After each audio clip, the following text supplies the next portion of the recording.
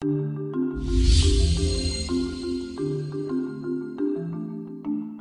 ROTIS pump kit comes equipped with a pump and a hose, dosage table and installation guide, a small and large valve core remover, and a reverse and straight pump chuck extender. Either loosen the metal bung adapter located on the shaft of the ROTIS pump and remove it, unscrew the plastic bung plug located on top of the 55-gallon drum, and insert and tighten the bung adapter, or slide the pump into place and then tighten the bung adapter.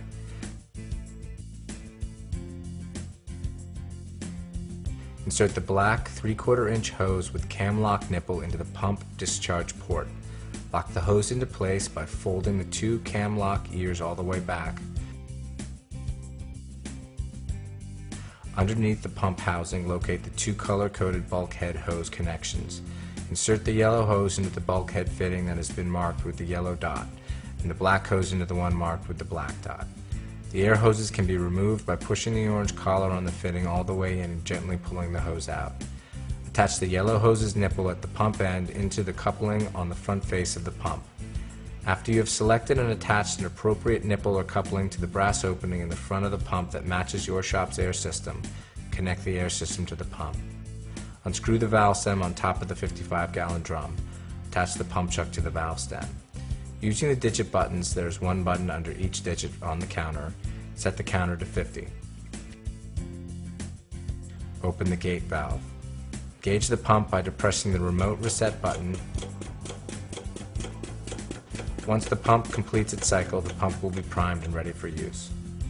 Make a note of the 3 numbers on the side of the tire that denote the tire's size. To find the correct tire dosage, consult Ride-On's website or open the ROTIS pump dosage and installation guide. Use the last number in the tire size sequence, in this case 22.5, to locate all the 22.5 inch tires.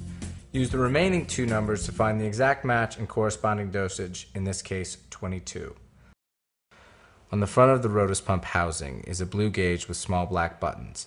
Each button corresponds to a digit on the counter. Set the counter to 22.